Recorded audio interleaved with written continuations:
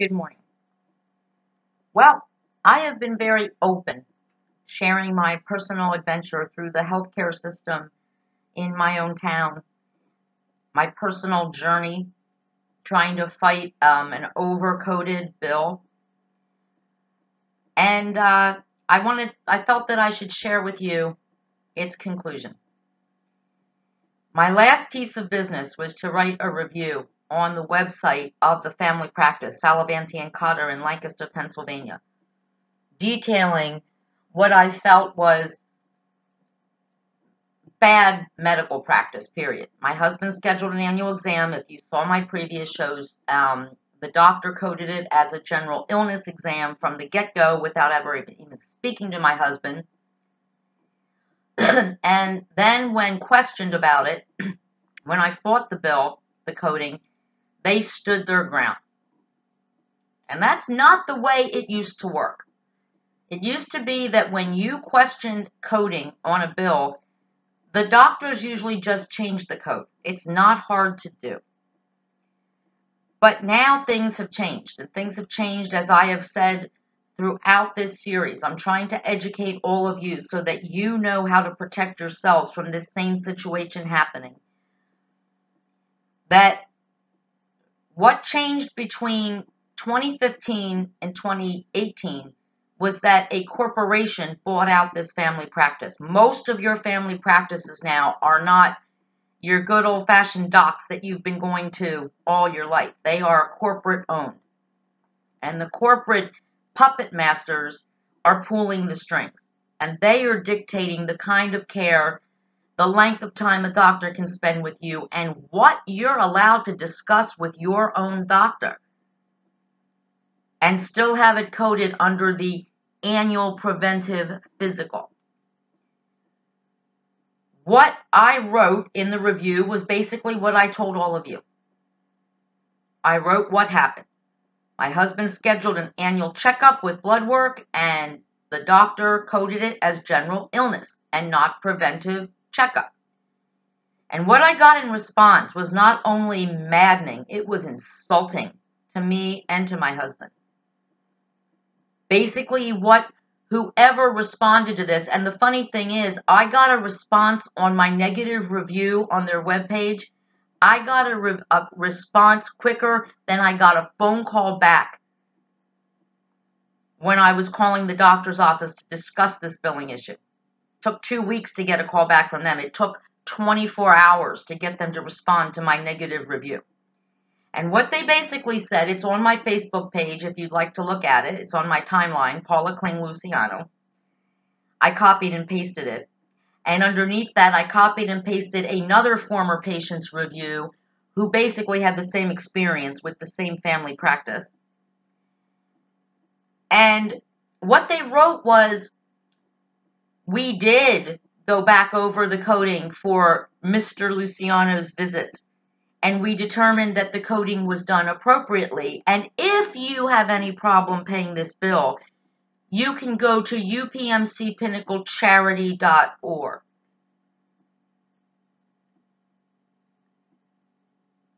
Yeah, I was speechless. These assholes actually assumed, just like they assumed that my husband was getting a physical exam because he was sick, they assumed that I was fighting the $53.80 bill because I was going to starve if I had to pay it. That I couldn't pay the bill. We were too poor to pay it. No, you know what? We already paid the bill. When I sent the appeal, we had already paid the bill because we know that you also, from the reviews we've read on your practice, we know that you send people to collections real quick, like for 20 bucks. So we paid our bill. We always pay our bills. I did not fight this bill because we couldn't afford to pay it. I fought this bill because my husband did not get the kind of an office exam that Dr. Cotter billed my insurance for. My husband went in. He got his blood pressure taken, his temperature taken, his height and weight taken, his breathe, cough, Here's a prescription. Your A1C's high. See you in 3 months. That's what my husband got. Dr. Cotter billed for this big educational visit. No, I'm sorry. He billed the insurance company and he lied about it when the insurance company questioned him after I filed the appeal. He lied. The nurse, Karen Meck, lied when she wrote to the insurance company, Jason had this big educational visit. I'm sorry. If you're going to be diagnosed with a chronic illness, I think it takes more than 15 minutes with the doctor to explain it all to you and educate you about it. Don't you? I know my husband was in the office 15 minutes. I know this for a fact because he called me when he left. And I know what time he went in. And I put all that in the appeal, and they still sided with the big UPMC Pinnacle Corporation. And once again, maybe that's what the corporations do. Maybe now that these doctors' offices and hospitals are owned by corporations, now it's harder to have us, the people who actually suffer because they do bad medical practices, the people who are getting less quality of care, less time with our doctors. Maybe that's what these corporations do. They fight and they win and we lose. Maybe that's what it's all about. But you're damn right I'm pissed. I actually wanted to send this practice to the Pennsylvania Department of Health. I wanted to put a complaint because it's not just me this happened to. They do it to most of their patients. Most of their patients are complaining about this. It's on their website. My husband said, let it go. You have wasted enough time dealing with these people. I no longer go to this doctor. In fact, we are no longer ever going to deal with anybody or anything that has UPMC Pinnacle next to its name. We used to think LGH was a monopoly in this town. Well, UPMC Pinnacle, never going to happen again. I'm having it tattooed on my arm. In an emergency, no UPMC. I don't care if I'm 2 feet away from a UPMC Pinnacle doctor or hospital. I'm not going there. I gotta tell you, I'm pissed. I am. I'm very angry. I'm insulted that they thought that I fought the $53 bill because I was too poor to pay it. No, I'm sorry. I never claimed poverty. I claimed that it was just wrong billing. And I think you all should learn from my experience and from others' experience. Like I said, I'm not the only person that has been writing bad reviews on this doctor's office page since they got bought out by a corporation. People who have been with them since they were children are no longer with them. They're leaving. My husband has a new doctor.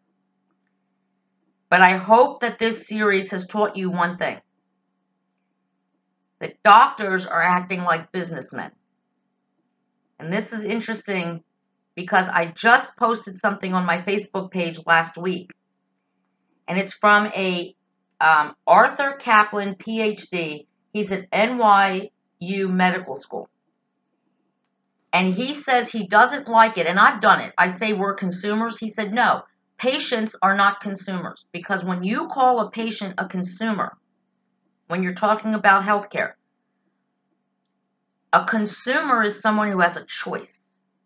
At the end of this answer to my review, thank you for choosing UPMC Pinnacle. We didn't choose UPMC Pinnacle. We didn't choose them. My husband wanted a family doctor 3 years ago, and they were in our network, and so they had good reviews at the time, and he picked them. But we didn't have a choice. Most of you out there don't even have a choice of what health insurance company you have. Your employer chooses that for you.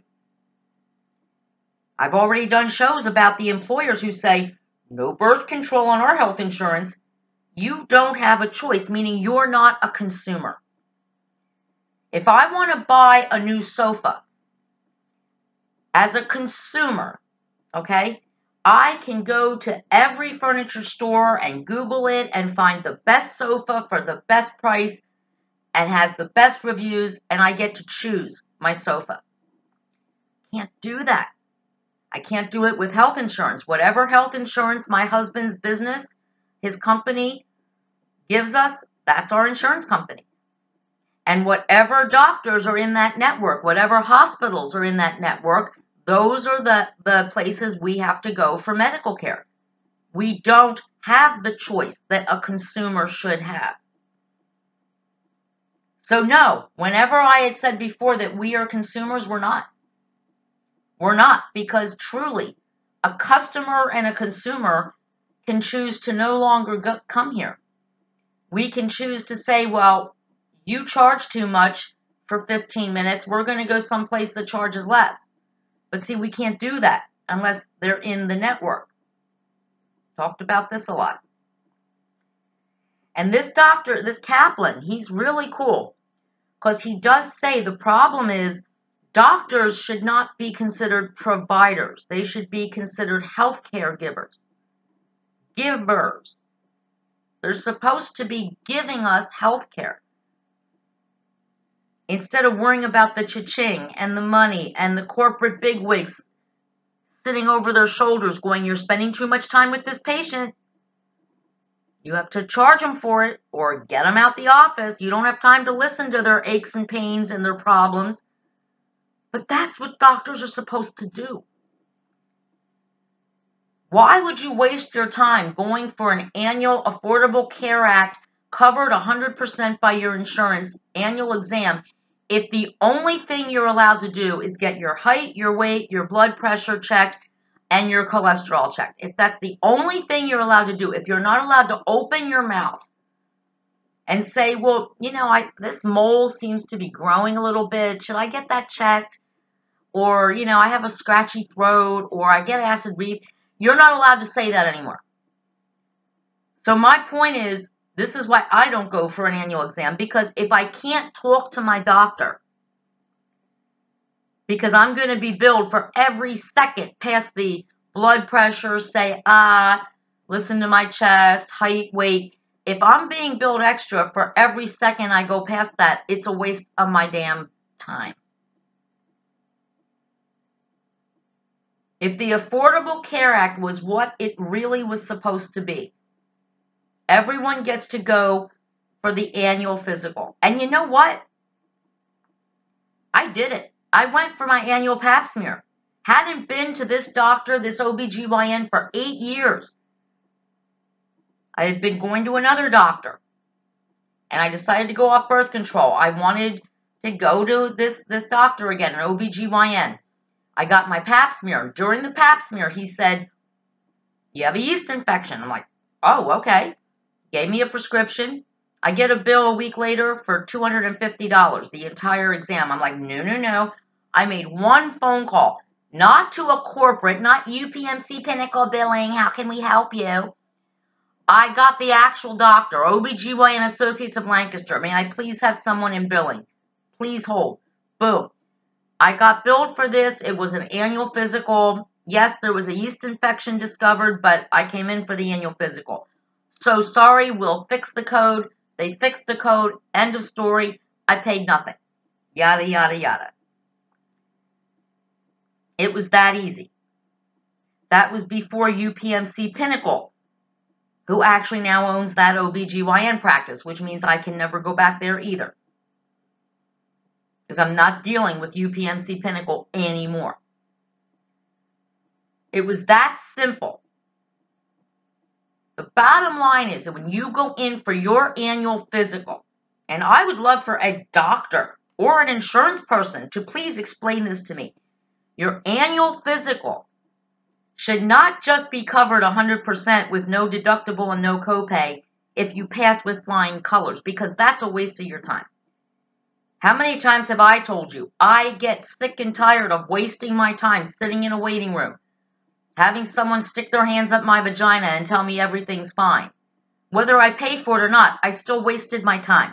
That's time I can't get back. But if the whole purpose of encouraging people to go for annual checkups is because many illnesses, many serious illnesses, have no symptoms, that's what the annual checkup is supposed to find out. If you have diabetes, if you have serious acid reflux, if you need further testing, which, yes, you're going to need to pay for, but that doesn't change the annual checkup.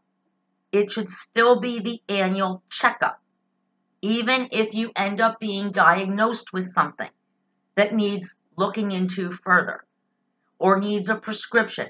Just because a doctor writes you a prescription doesn't turn this into an ill visit, because when you went for the checkup, you didn't know you were ill.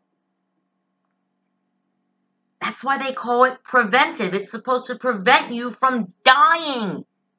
It's supposed to catch things early. But sadly, from now on, again, I don't have a family doctor. I don't do the physicals. I don't do the pap smears anymore. I don't do mammograms. I don't do any of that shit. That's going to be a Pajama Chronicles show in the future. I don't do any of that shit. I'll explain to you why. But again, wasting my time. But my husband is the breadwinner of this family.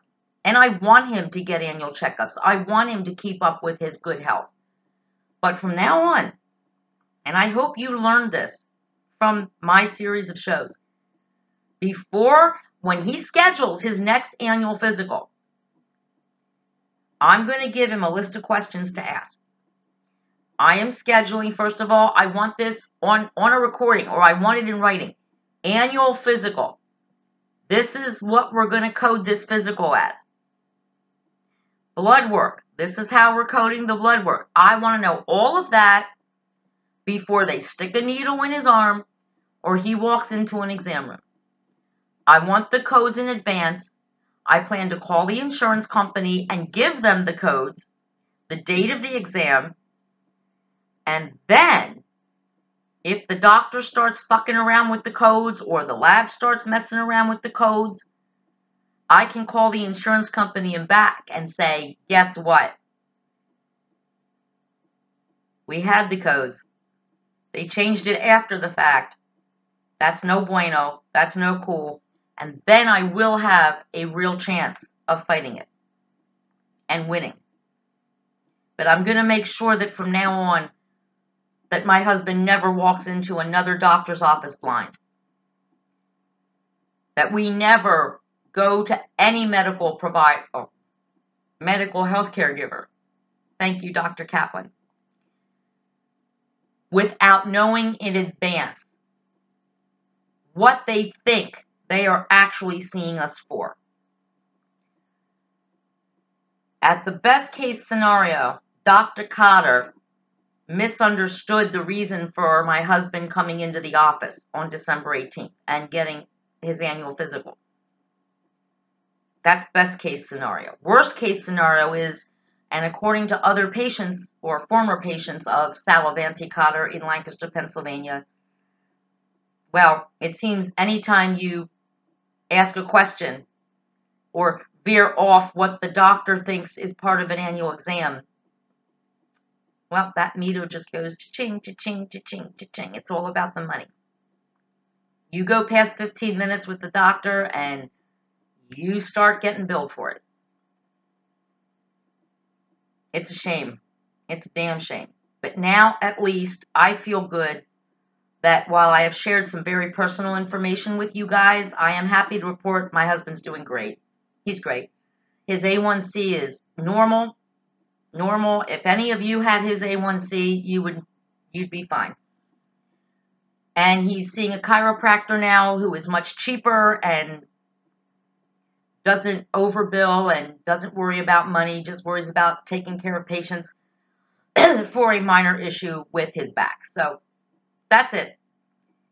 It's a shame the family doctor wouldn't have just said, hey, you might have an issue with your back. Why don't you go to a chiropractor instead of the stuff that we actually had to go through. Anyway, family doctors, actually, by the way, medical doctors rarely recommend a chiropractor.